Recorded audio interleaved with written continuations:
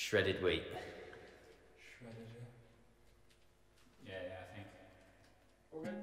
We're all good.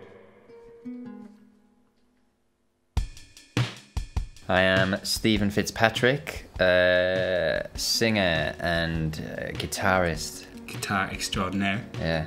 Yes. I'm Audun and I play bass. I do backing vocals. And together we are Hers. Kind of formed when, guess I came over from Norway and you travelled over from Barrow with your dad, and I came with my dad. I actually came from France. So that's interesting. Yeah. And then we met in Liverpool. Yeah. And that was a good time, and we bonded, but we didn't play anything together for a long time. No. You got to create this bridge first. Yeah, a strong friendship bridge. Yeah. Got to be good foundations and whatnot, and then you've got the band that comes in eventually. Yeah, on top of this strong wall we've built. Yeah, and in terms of where we are right now, I feel like maybe we're on the cusp of something right now. Maybe we're. We'd like to think we are. We tell ourselves every day when we wake up, I'm on the cusp of something. We're just tick-tocking and rocking right now. Yeah.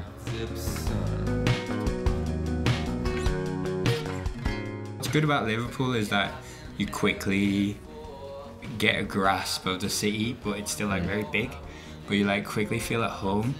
You got your mates and they've got their bands happening. Yeah. Everybody's in this kind of group happening all at once, and it's very supportive environment.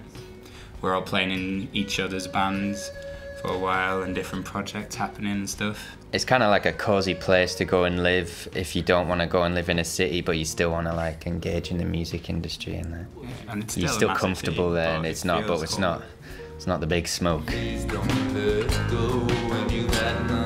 So about songs of hers that kind of came about as a natural progression. Yeah. The little collection of songs. Kind of felt like we weren't ready to commit to the debut. The debut. We weren't ready for that one. So we kind of copped out and made this collection of songs. It's still 9 tracks. 9 tracks of everything that we did over the first kind of 12 months of Hers. So it's kind of a bit of a time capsule there as well, and it's jam-packed full of hits, I'd like to think. It's a big sexy piece. Coming up, we're looking at the album. We're in the early stages of doing that stuff now, so you can expect... We're putting our toe in there and feeling the temperature of how the album's going to be.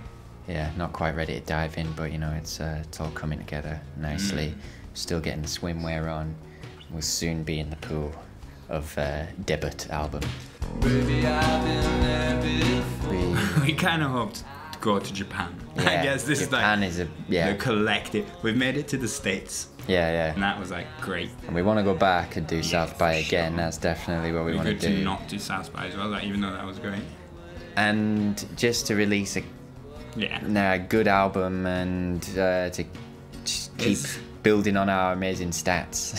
Yeah, there's something amazing about having your music physically on this massive plastic and disc. Piece number 2 is gonna be and then you've suddenly got a collection of your own that's ego museum. The ego museum. Maybe we like that. Yeah.